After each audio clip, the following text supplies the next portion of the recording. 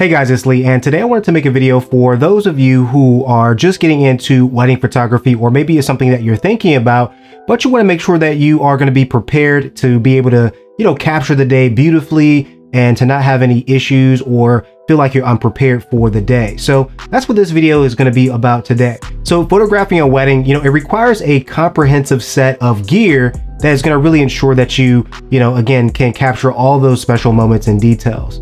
Okay, so first things first, when it comes down to cameras, you do want to have two professional grade camera bodies. When I say professional grade, I mean cameras that have two SD card slots at least.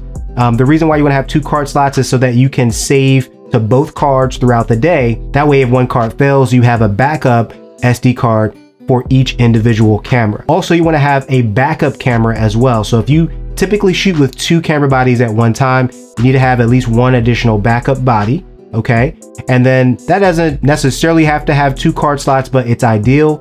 But you do want to have that additional body. Now, if you do typically shoot with one body throughout the day, then you want to have that second body as your backup. So it really just depends on your shooting style. But if you fall into, a lake or a body of water or something like that, and both of the cameras that you have on your body get damaged, that's why you need to have that extra body.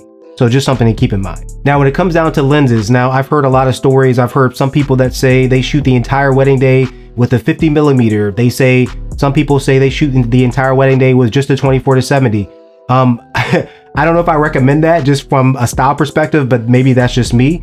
But you do need to have a range of different lenses that can really, kind of stand in for different scenarios that you're going to encounter throughout the day, because weddings are ever changing. There are different lighting scenarios. There's always going to be something that's going to happen very quickly, and you want to have the equipment that can handle all those scenarios. But the first thing I would definitely suggest is to have a standard zoom lens. So for instance, that's going to be like a 24-70 f2.8. The second sort of lens options I would say you want to have is at least a zoom lens that is telephoto. So that might be like your 70-200, and that's going to be really great for those candid shots, some of the ceremony coverage and things like that.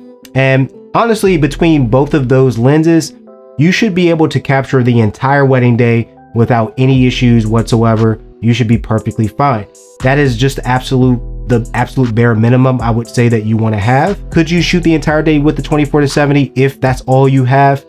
You could, but you also are gonna need to have some backup lenses as well. You do have the option as well as getting some more wide angle lenses, and that might be something like your 16-35. That's gonna be really great for capturing some of those group shots, some of the dancing photos, some of the venue details as well. And so between those different three groups in terms of zoom, so you got your wide, your 16-35, your kind of mid-tier, or your standard, which is like your 24-70, and then your telephoto, which is going to be like your 70-200. Of course, if you have all three lenses like that, you're going to be beautifully set up for the entire day. You should have no issues whatsoever. But obviously it depends on your style, it depends on your budget and things like that. So those are the three, they call those the Holy Trinity a lot of times as well. Those are the three sort of ranges that if you have them, you're going to be set with no stress, no issues. Okay. Now, some people also, of course, shoot with only prime lenses throughout the day, and they are very comfortable doing that. For me, I have not gotten quite to the point where I can just feel super comfortable shooting the entire day with prime lenses. I'm working my way towards that because I do like the look, but I also feel like that, on one camera, I'll have a prime, on the other, I'll have a zoom, because I feel like things move and happen so quickly. I just want to make sure I'm always prepared and don't miss a shot. And so that's kind of where I'm at currently. But from a prime lens perspective, you can shoot with a 50mm, an 85, and maybe something like a 24 or a 35 and be perfectly fine shooting the entire day. Now, one of the other advantages for prime lenses, of course, is going to be the fact that you have a lot of control when it comes down to low light situations, which there are going to be plenty of for a wedding day typically. So that is really the advantage to having prime lenses. Now, I think that for someone who's just getting started, if you had to look at this section of, what's needed when it comes down to lenses, to actually be comfortable, I would say you want to have at least something that can shoot wide, something that can shoot standard, and something that's telephoto. And that can be a mix of zooms or primes. So for instance, if you are comfortable and you could have a 24-70, you can have an 85, and maybe a 105 or a 135, and that can be perfectly fine. Or 24 to 70, 70 to 200, and maybe something like a 50mm prime. So depending on, you know, that mix, just be mindful that you want to be able to cover that entire spectrum. If you can do that, then you should be okay and not have to worry about scenarios that you're going to find yourself in that might be a little bit uncomfortable. Just want to pause here really quick. If you're finding value in this video, go ahead and hit the like button for me. Also, if you haven't already, hit the subscribe button for more videos just like this, and hit that notification bell to be alerted for future videos. Now back to the video. Okay, so the next section that I'm going to talk about is going to be flash. Now, when it comes down to flash photography, you want to have a strong grasp of flash before you decide to shoot a wedding. Chances are you're not going to be able to shoot a wedding without flash at all. I think that if you choose to do that, you can find yourself in situations where you're not getting great images, your clients are going to be upset, and you can possibly ruin the wedding day. So you want to have a strong grasp of flash. You need to understand how to use it in what situations and all that. So on camera and off camera flash are going to be very important, and you want to be strong at those. If you want to have, you know, a decent mix of flashes, for instance, I use Godox flashes. You want to have a Godox flash that you can use on your camera body. You also going to want to have some flash triggers as well, which will allow you to use those flashes off the camera.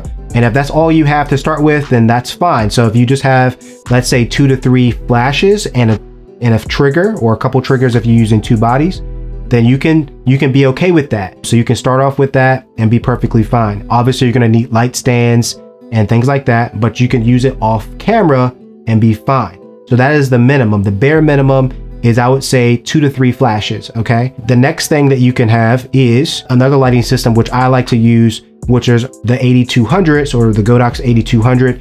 They are strobes that are super powerful. They're packed full of power, and they can light up most lighting situations that you're going to need. Honestly, I haven't needed more than 8200s and my on-body camera flashes for weddings that I've been shooting. Now, the next thing that I want to say, which is related to flashes, is you do want to have some light modifiers as well. So you do want to have some soft boxes that you can throw on those off-camera flashes as well. Those are going to be good for taking, you know, family formal photos, taking bride and groom photos as well. So if you want those photos that are going to be super memorable, ones that they really want to frame, I'm going to put a couple shots up on the screen here that I used off-camera flash with light modifiers.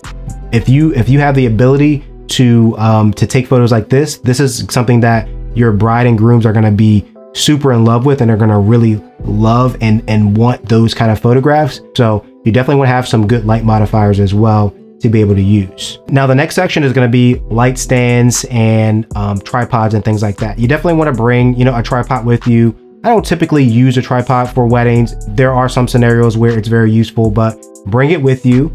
Also, you want to have some light stands as well. And I would suggest that you have at least 2 to 3 light stands for a wedding. That should be enough for you to be able to set up that off-camera flash that you need. And then also, if you need it for getting ready, photos and things like that, you'll have maybe a third one that you can use. So typically what I do is I have a couple larger Manfrotto light stands that I use, and then I have a really small, cheaper, sort of newer, you know, light stand that's very light and small that I can use and put in like the room when the bride is getting ready or the grooms are getting ready, just to add a little bit of extra light. And I just kind of bounce it off the ceiling, and usually that is just enough light to do what I need it to do.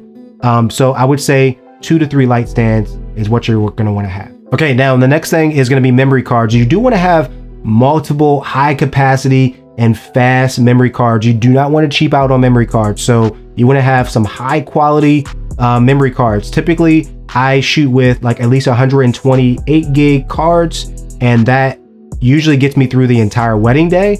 But again, I have dual card slots, and I have it writing to both of those cards at the same time for all the cameras that I use throughout the day. So that is something that I would highly recommend. You definitely want to do that. Next, obviously, you want to have enough batteries. Okay, so you want to have at least 2 batteries per camera body for your camera day. And if you want, you can bring your charger as well in case you need to charge some batteries. But typically for me, I have 2 A7R3s, and I use at least 2 batteries throughout the day, and that usually is perfectly fine. So I would say at least have 2 batteries per camera body for the day, and maybe a couple extras if you want to be safe. The next thing you want to make sure that you have are lens cleaning kits. You want to have some cleaning solutions or cleaning spray, microfiber cloths, you know, lens brushes, things like that to keep your gear clean. The reason why you want to do that is because you just never know the scenarios. You never know the situations that you might encounter. You want to just make sure you're prepared. You could, you know, touch the actual lens of the camera, and if you're not paying attention, the rest of the photos you take for the rest of the day with that lens are going to be grimy and blurry or smudged or something like that, and that's not something that you want to encounter. So you want to make sure you keep your lenses clean throughout the day, so always have something to clean that with. Now, the next thing you want to make sure you have is a good camera bag or camera case to take and carry your equipment with. So for instance, for me, I use a Pelican 1510 to carry all of my gear in there. And then I also use a Peak Design sling bag throughout the day. And in that bag, I usually store like my extra batteries, lenses, cleaning cloths, things like that. So you want to have some good gear and good camera bags that you're using as well. Definitely don't cheap out on that. And then when it comes down to backup equipment, I kind of touched on this earlier when it comes down to backup camera bodies. But in addition to backup camera bodies, you also want to have some backup lenses as well.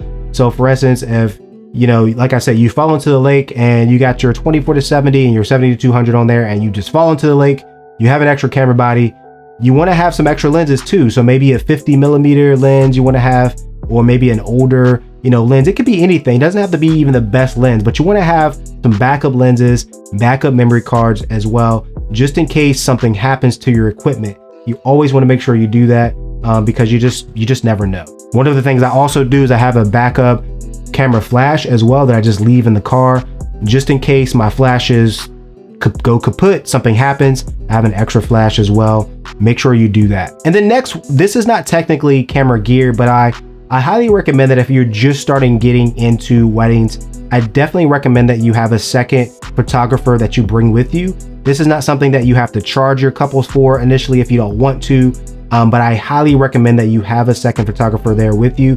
That is going to really take the pressure off of you as somebody who is newer getting into weddings. And then also it's going to be a situation where, you know, you're just going to have that extra help. It's just going to make the day go by a lot smoother. So I definitely highly recommend that you use a second shooter as you start to ease your way into wedding photography. It's not something that you have to necessarily do long term, but I definitely recommend that you do it to start. That way you can get very comfortable with photographing weddings and not have to worry about things.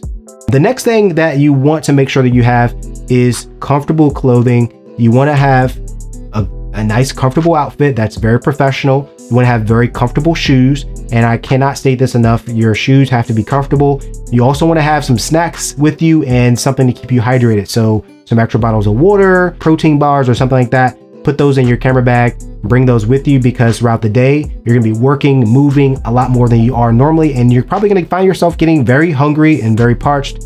And you wanna make sure you're taking time to take care of yourself throughout the day so that you can continue to work at your best and at your highest level possible for your couples. The other thing that you wanna make sure when it comes down to that is you wanna have a backup pair of clothing. So leave that in like an extra bag in your car, just like an extra shirt and pants, socks, the whole 9 yards, even extra shoes, because again, you never know what can happen. So there you have it. That is the bare minimum, you know, list of gear that you should definitely have as a beginner wedding photographer so that you can take beautiful photos, focus on the couple, not stress about anything, and be prepared for any situation that happens throughout the day. So that is my list. If I missed something or there's something else that you would suggest, definitely leave those in the comments below. If you haven't already and you like this video, go ahead and hit the like button. This is a new channel, definitely trying to, you know, continue to grow, and every like that I get obviously helps to motivate me to keep making these videos. Also, if you haven't already subscribed, hit that subscribe button and the notification bell to be alerted every time I have a new video.